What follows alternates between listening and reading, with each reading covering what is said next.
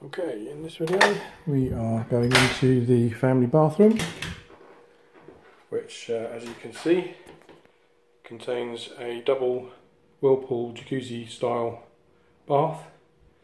I can't show you the controls without actually filling the bath with water, so I'm not going to do that now.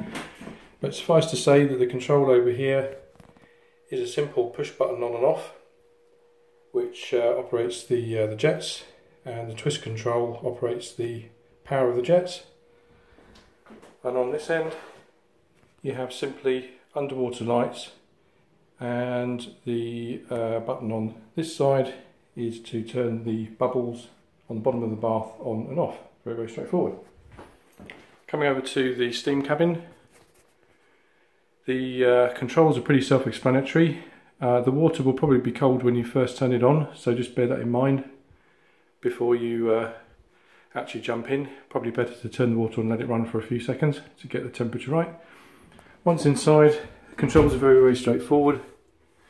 You have here a dial which adjusts the water flow from the central top spout here to the handheld to the jets on the sides. You'll work that out very quickly just by turning the dial and seeing what happens. So the important things over here is the thermostat. It does have a safety control. You have to push that button in if you want it to be hotter than the set temperature. And this panel here is the most important one, which is the control for number one, as you can hear, the steamer on and off,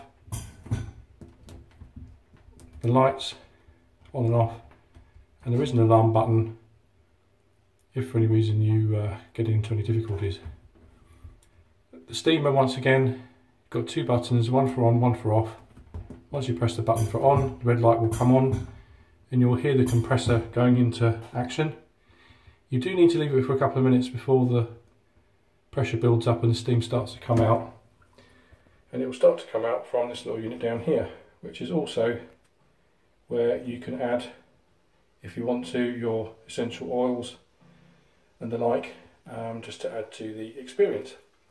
So all very straightforward. Once you finish steaming, press the button to switch the steamer off. Make sure that when you've showered, you shut the door, keeps the steam in and stops it from spreading through the house, because condensation is always a constant battle.